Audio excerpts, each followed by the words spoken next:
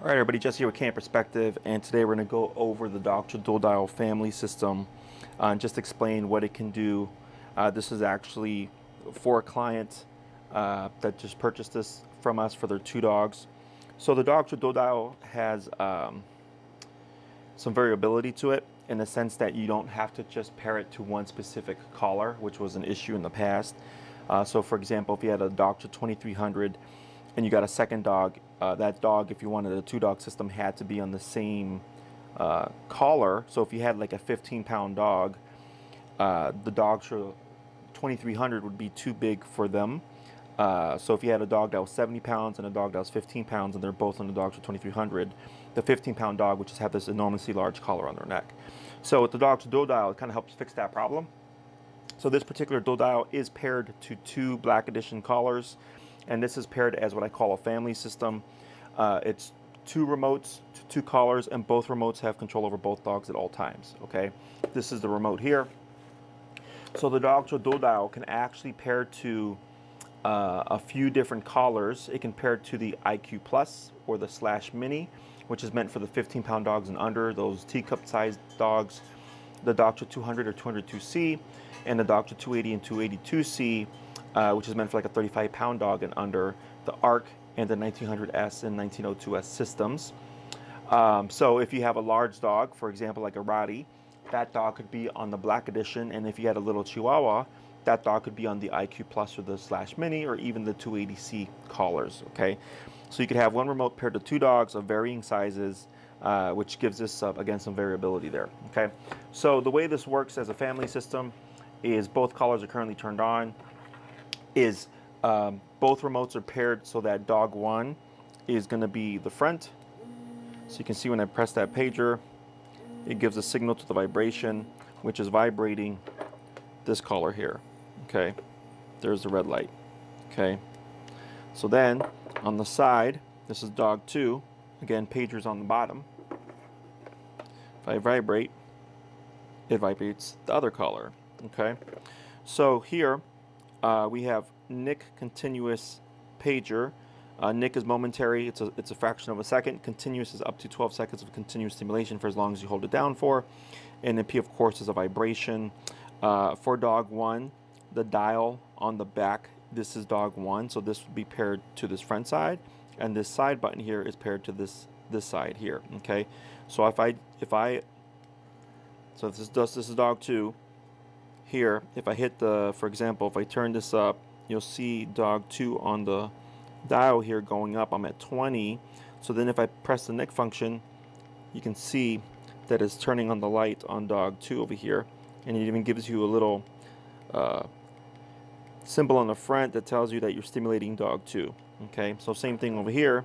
If I have collar one, that's the pager, and then if I turn this dial up, now it's set to 13. If I press the Nick function on the front, you can see I'm activating the collar here. Okay, so it's dog one.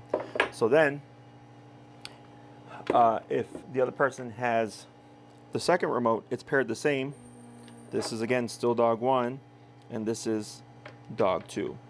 Okay, so this is what we call the family system. One thing to keep in mind, this happened to a client, is if you press the on button, this is that blue button on the side. Okay, if you press and hold it, you're going to see that screen and it's going to turn off. Press and hold it. It's going to turn that screen back on again. Okay, so once you see the light, you can let go of the button, otherwise it'll go into a pairing mode. And we've had clients accidentally unpair their collars, so you want to be mindful of that. I do recommend reading your manual, of course. But if you just quickly press this button, you can see that it actually turns off or dims the background light, and then actually can completely turn it off. So we had a client accidentally double tap this and then thought that they had broken the screen here because the light wasn't turning on, but it turns out she had just accidentally double tapped on the side button here, okay? So the on and off button is also your screen button. It goes from bright to dim to completely off, okay? And if you touch it again, it goes back to bright again. So if you're out at night and this is too bright, just press that once, you get a dimmer background light, and you press it again, it turns off completely, okay? I cannot see this without the backlight on, so I'm not sure why that is. but the way they have it set, that's just what it is. So just be mindful of that. Otherwise, on the back, let's see here, there is a lock and unlock function. Let me see. Okay, so the lock and unlock function actually locks your setting. Okay, so if one dog, for example, dog 2 is at 25, we'll say, yeah, right there, 26, and your other dog is at, for example, 40. If I press this switch, now it's on lock, I'm not going to be able to alter the settings here. Okay, then if I click unlock, it keeps the same setting, and then right when you adjust it, it'll actually spike up to where it's at currently on the system. Okay, so these go 0 to 127 in increments of 1.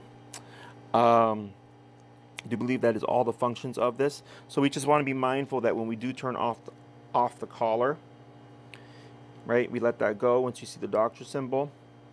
Then when we turn on the collar, I'm going to press, I see the light, I'm going to let go, it should just continue to power up, and then you see it power up. If you hold this too long and the light starts blinking, you now have it in a pairing mode. Just be mindful of that, because we have had clients accidentally unpair one remote of the family system, and if you do that, you have to send it back to Dogtra again to repair it as a family system. Unfortunately, we cannot do family system pairings in-house. So for example, if someone bought this one remote and these two collars, I can do that for them, no problem. But if they do both remotes to both collars, I unfortunately cannot do that for them. So this is why for our clients, we of course, when they purchase the family system from us, we send them the information, we send them the invoice, they pay for the invoice. We send the invoice with instructions with the system to Dogtra on behalf of our clients, letting them know like we need this paired as a family system. Okay, so just be mindful that we don't accidentally put this into pairing mode when you're turning it on and off. It is in your manual, which is in the box here. So just make sure you read your manual. But again, you're just holding on long enough till you see that screen, and then when you go to power on, just till you see that green light, then I remove my finger, and then I let it power up the rest of the way. We don't want to hold it until that starts blinking, because if you unpair it, again, you have to send it back to Dogtra, and they need the entire system. Dogtra needs the entire system in order to pair it as a family system. You cannot just send them one and then ask them to do so. You can always call to confirm, but I'm pretty positive that's how it is. So that's just one little nuisance with this system, is if you put it in a pairing mode and accidentally unpair it, you have to send everything back to Dogtra to pair it again as a family system. Okay, otherwise that's it. That's the tutorial over how this all works, and then how the Dogtra Dual Dial has the capacity to pair to several different collars.